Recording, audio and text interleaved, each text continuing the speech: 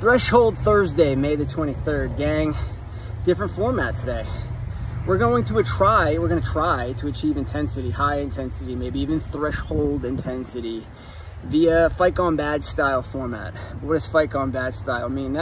That is where, yes, we're using the clock in order to facilitate a format. You get 1 minute stations, but we're not using the clock to enforce in any way intensity. You got to provide that. It's really your own willpower, your own heart, your own, in some cases, competitive nature that is going to drive today's stimulus, if you get it, right?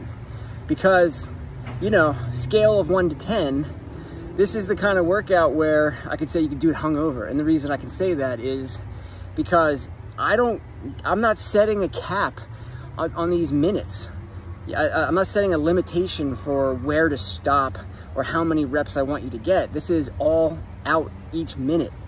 And so how does that work? Like, how do we make sure we're getting the right intensity from? Well, we can't make sure. The clock's not going to help with that today. So, like, for example, I'm doing this by myself. I'll be the first one to do it. It's the first one to set a score. A lot of times people will use other scores on the whiteboard in order to drive their own intensity, because it's usually a pretty good indicator of what is a good score and what is not, if we get enough people to do the workout. But doing it alone or not even looking at the whiteboard is a great way to go, because then it really is you versus you. And on a day like this, first round, is your freshest, and then fourth minute is a rest.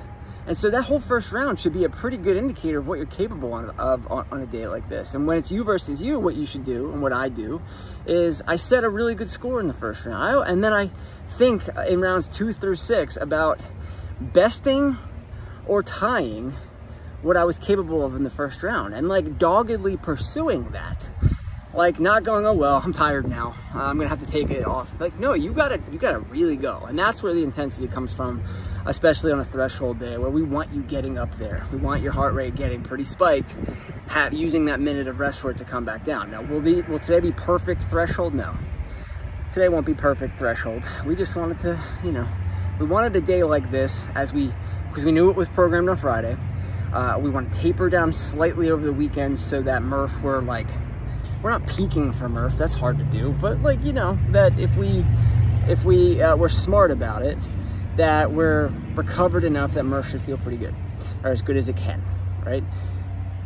So our movements today, our Fight Gone Bad style movements are, we're gonna do some shuttle sprints, different than that distance that we did on Tuesday. Yeah, it's another day of running, and then we got Murph on Monday, I know. But it is shuttle sprints, which, as you know, probably feel different. And then we're gonna find a kettlebell, and we're gonna do sumo deadlift high pulls with that for a minute.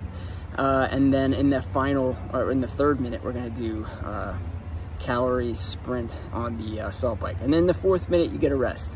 Big class today, that's fine. This workout accommodates well up to 18 people because you don't have to start on the bike, right? What we do want, though, is you to go in the same order that it's written. So if you start on the bike, then you go to shuttle sprints next, and then you go to the kettlebell sumo deadlift high pulls third.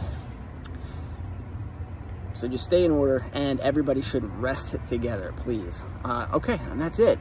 Again, we're gonna put 3 scores on the whiteboard, so it's gonna be something slash something slash something, and then in parentheses, the loading that you use for the kettlebell. And we feel like we should get a pretty good Thursday workout out of this. Certainly it's long enough. All right, enjoy.